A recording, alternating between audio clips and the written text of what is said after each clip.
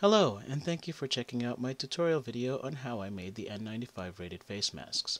I'm Outlaw2LK of the Paladins of Cosplay, and I hope you're safe and doing well. I want to clarify that these masks are all made from fabrics I had left over from previous projects. They are made from various types and weaves, but if you're going to use just the mask by itself, I would suggest you use tightly woven cotton for the layers within. If you can't find or don't know whether something is or isn't quote-unquote tightly woven, my tutorial will cover a pocket or pouch layer that will allow you to insert an N95 rated filter. You can go on Amazon and find these filters, also known as PM 2.5. Face mask I have here is a child's mask. It consists of 3 layers, but you can go with as many layers as you'd like, just as long as you can still breathe through it. I've added a standard inkjet iron-on transfer graphic to the outside layer. There are other options, of course, like textiles or printed fabrics, but if you plan on using heat-transferred vinyl, please do some research on the vinyl because I have heard that some of these are not that good to breathe through.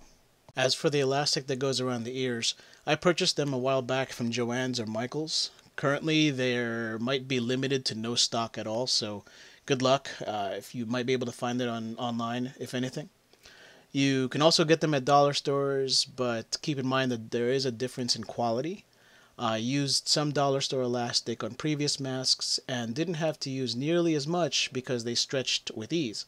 Definitely measure to see how much you'll need based on the quality of the elastic you have.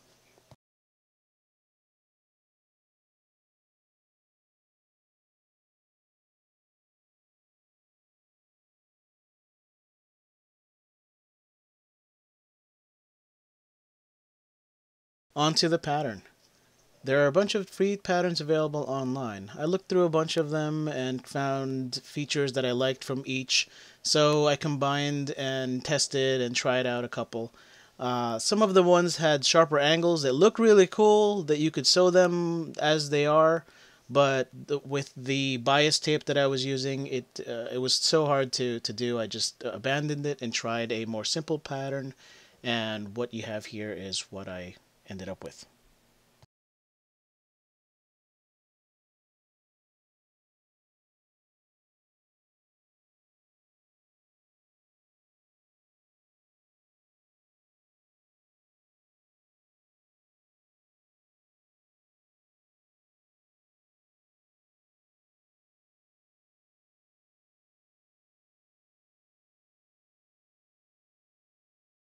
Transfer the template onto your fabrics of choice. I usually start with the outer layer first, and then you do the same to the subsequent layers within. When transferring it, you need a double layer, fold it over for the convenience of not having to trace and cut twice. Here you can see what little red fabric I had left over. Try to line up your template so you can utilize every square inch of that leftover fabric. A little disclaimer. If the audio doesn't appear to match the video, I originally recorded this prior to knowing how to add dubbed audio, but I watched a couple video tutorials on how to do this, so I can eliminate some of the rambling throughout the video. You can see that indicated by my random hand motions and gestures.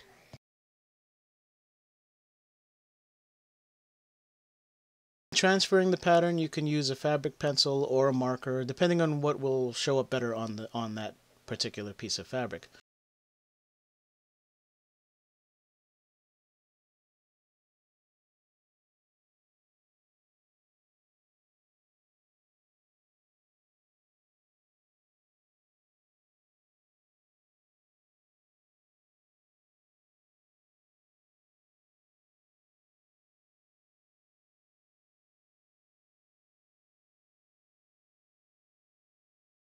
Once cut, you can tell which side is up by the curve of the mask.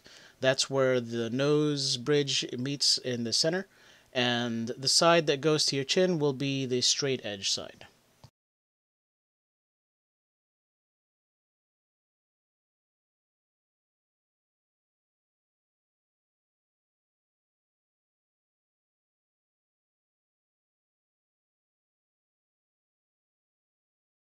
If you worked with the outer layer first and you want to apply an iron-on graphic, this would be the best time to do this. Every brand of iron-on transfer has their own set of instructions, so follow them for best results.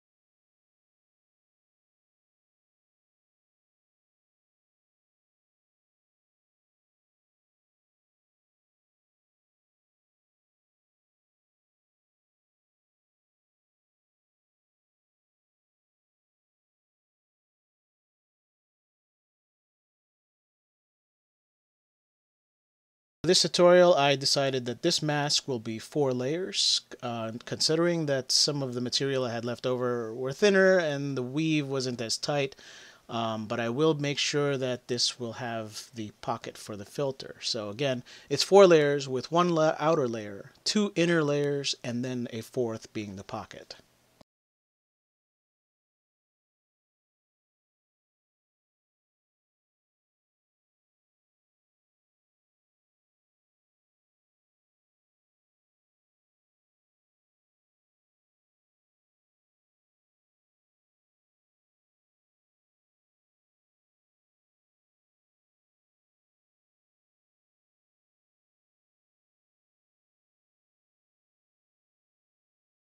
For my patterns, I didn't really account for seam allowance since I'm using bias tape to lock everything in.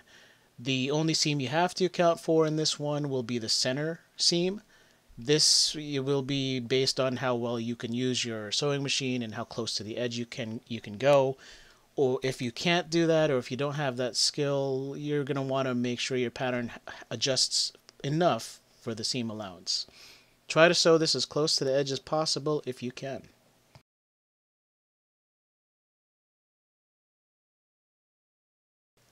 This layer is going to be the pocket layer. I folded the outer edge inward by 1 inch. This will allow you to be able to access the pouch a lot more easier than if it was flush to the end. Also, when you're doing the final steps of the mask, the bias tape will cover up certain areas and you might forget and lose the pocket altogether. So this process or this fold will allow you to access that.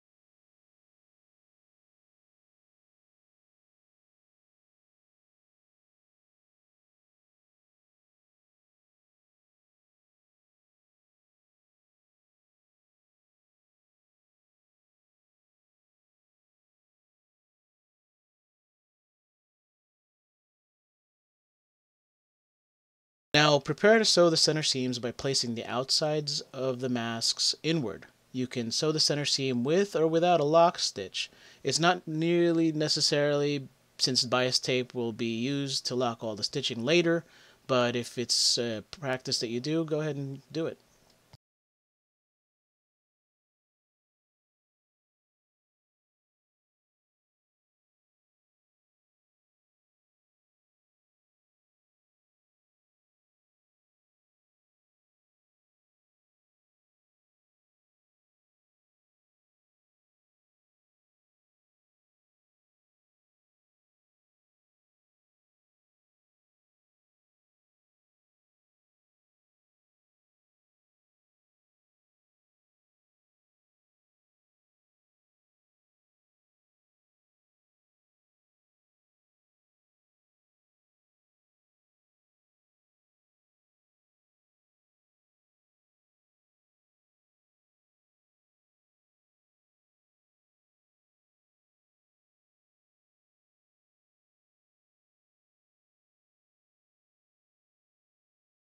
This layer here is the pocket. Don't forget, you need to fold 1 inch at the edges and just sew it straight down.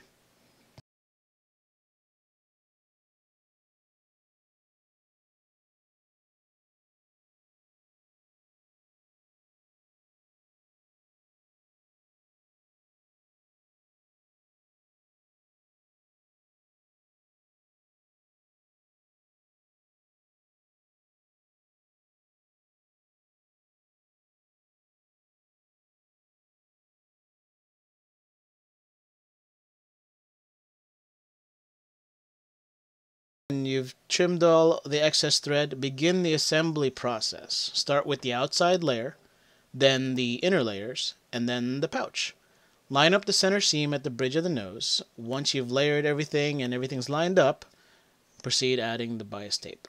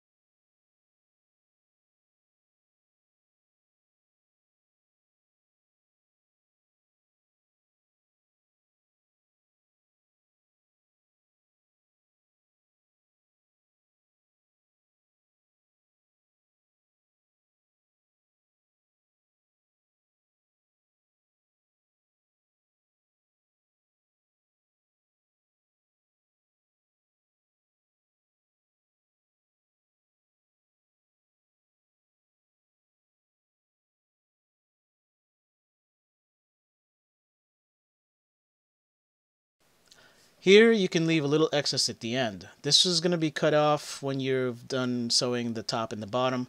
Don't forget to lock stitch the bias tape for added durability.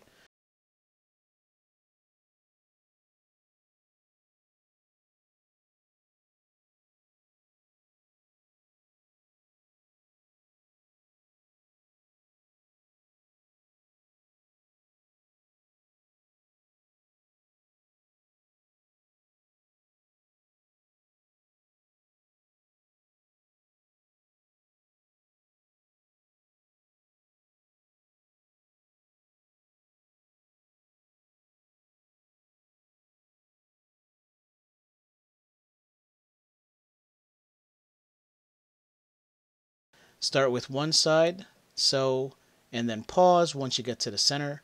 Realign everything, hold everything down, and adjust the layers with the bias tape, and then just continue sewing through.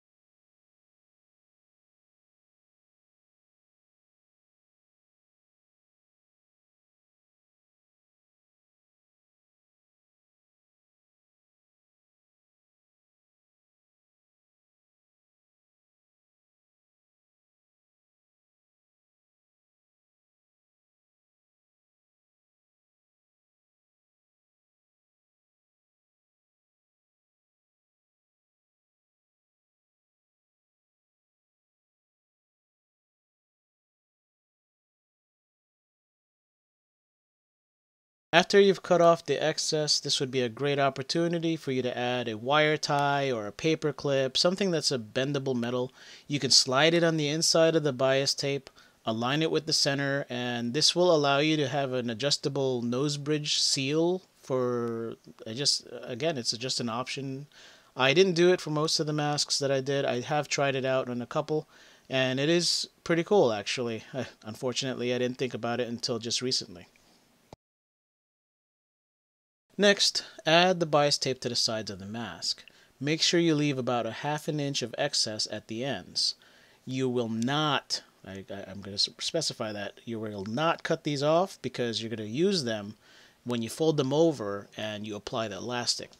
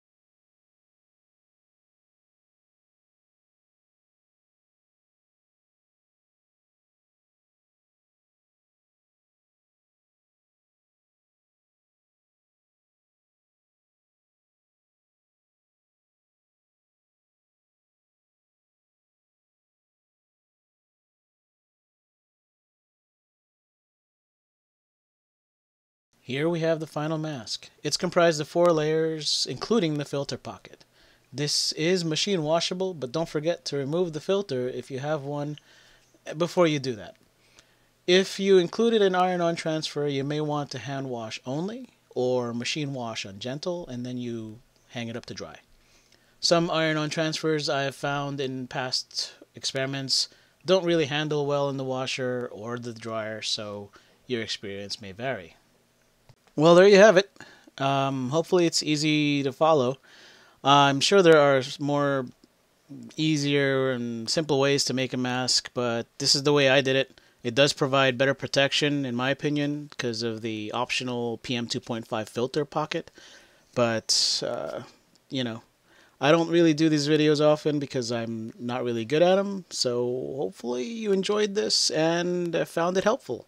If you have any questions, please don't hesitate to ask.